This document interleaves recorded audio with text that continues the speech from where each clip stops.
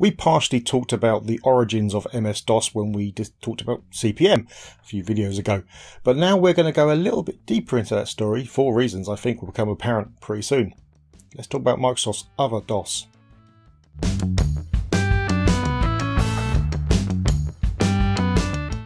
We've done a lot of videos on the MSX and its various machines, including free videos covering the history of its specification. So we've covered the beginnings of the MSX a little deeper in those videos, but the important thing to know in this video is that MSX was a set of specifications for manufacturers to build compatible computers. This specification was put together with the cooperation of Microsoft, the ASCII Corporation and several electronic companies, initially in Japan. It mandated a Z80 computer with, originally, 16K of memory, at least one cartridge slot and a tape port. It also specified several internal details such as how the memory maps would work. Obviously, one thing that was on the rise during this 8-bit era was the use of disk drives, and this was something the MSX group knew would be needed. So Microsoft decided to write a DOS for the MSX range. MSX-DOS would be written for the Z80 processor, naturally, and would focus on the 3.5-inch disk format, a format that was fast becoming the leading standard. These floppy systems became available early in the MSX1 era, which means they required a cartridge which contained a ROM with the necessary BIOS extensions. MSX-DOS could then be loaded from disk. Now obviously Microsoft already had its exceptionally popular MS-DOS system, but whilst it had started life as a clone, kind of, CP/M, a system that had started on the Z80 processor, it was not directly compatible after being converted to Intel's 808X line. And so in 1983, Microsoft's Paul Allen called Tim Patterson. Patterson had been responsible for creating 86DOS, which had eventually become MS-DOS 1. Patterson had taken CP/M and converted its assembler from Z80 to 8086, something that was possible because the Z80 had been created by ex-Intel employees and had a similar base. So in theory, going back the other way should be easy enough.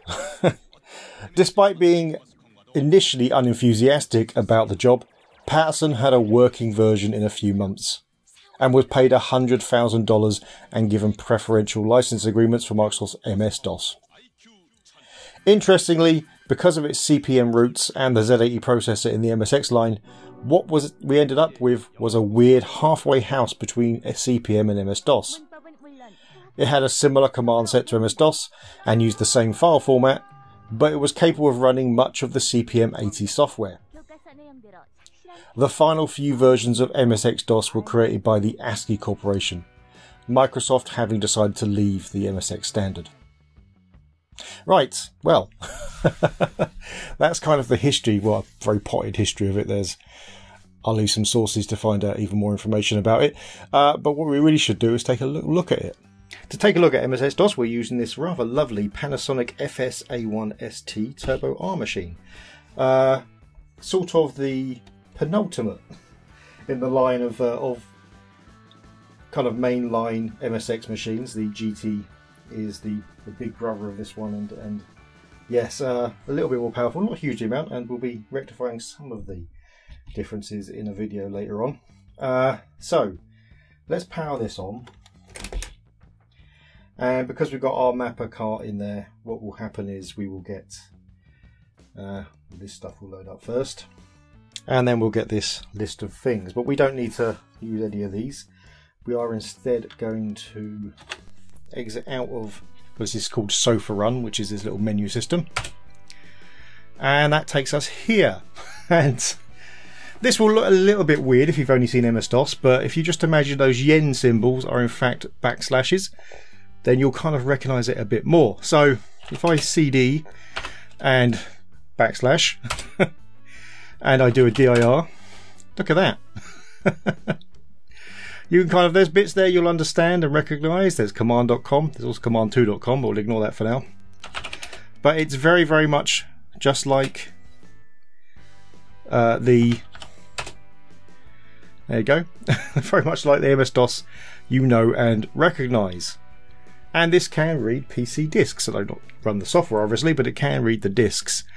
So you could kind of transfer information between the two, which is interesting because that is something that CP/M did kind of struggle with over a lot of its different machines.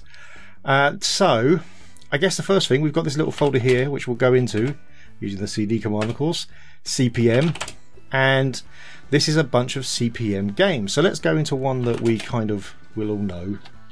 Now, oh yeah, my Z key's a bit knackered on this machine. It's one thing I have to address. This has got the, I mean, even tildes in the name. You can, although that's not the fault of DOS. That's the actual the cartridge that's doing that. But we go into here, do a directory. We've got some COM files. So if I type in Zork 1, then there you go. You probably recognise that. Right, the formatting is not perfect, but it kind of isn't on a lot of CPM machines. But we're playing Zork. It's a CPM machine, and we're playing Zork, which I think is kind of wonderful. So this really does kind of make it that halfway house between the two systems, where we can read data at least from MS-DOS disks, and anyone using MS-DOS can certainly use the command line without any real issues, but we can run some CPM software. Now, not all CPM software, there is some that won't run, but all the stuff I've got here, it does still work. I don't know how to quit out of Zork, by the way. Oh no, it literally quit. There you go. That's easily answered. Dirt.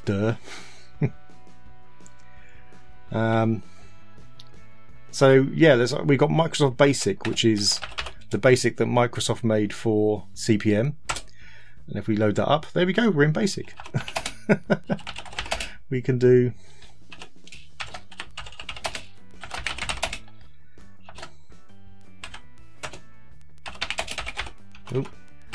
typing's going well.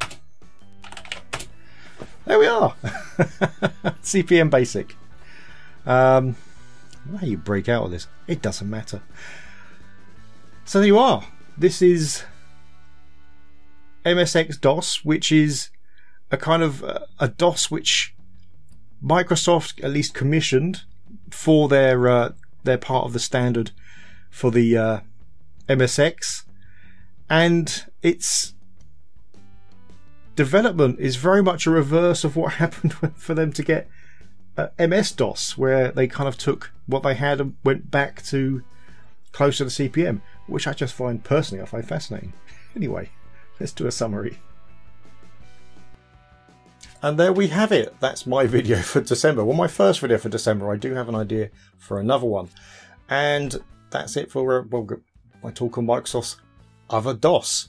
It is a genuinely, I said at the end of the video, slightly spoiling my wrap up, but it is a really fascinating thing that how kind of this DOS evolved from what evolved from CPM and kind of went back more towards CPM. There's a lot of compatibility between this and CPM, enough that it runs those programs, and obviously Basic and Zork, as I showed you, ran. All those programs I had in that folder, they all run. So it's kind of interesting. I haven't tried some more application-y software, but I do know that quite a few of the word processors do run as well. So in fact, Tim Patterson Tim Patterson actually used one of the word processors as kind of his porting tool across. So there is some compatibility there as well, which is, I think, astonishing. In fact, I haven't found any software that doesn't run. I'm only going by reports that there's some software that doesn't run. Anyway, thanks for watching. If you like the video, then please hit like. If you really like the video, please hit subscribe. If you didn't like the video, or you don't believe this should have been in DOScember, then please leave it in the comments below. And don't forget to check out all of the other DOScember videos, which will be probably much more orientated around MS-DOS and things like that. So well worth watching, and probably by people who are more used to doing MS-DOS stuff as well, rather than me, who just does old crusty stuff that existed before really MS-DOS became a big thing. Anyway, thanks for watching. The present is horrible, the future looks bleak. Remember our childhood to get us through the week. We're getting re-enthused, back to the past and the things we used. We all know that our pasts were great, escaping the things that today we hate.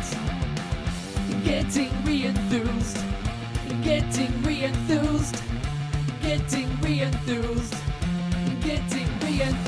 used.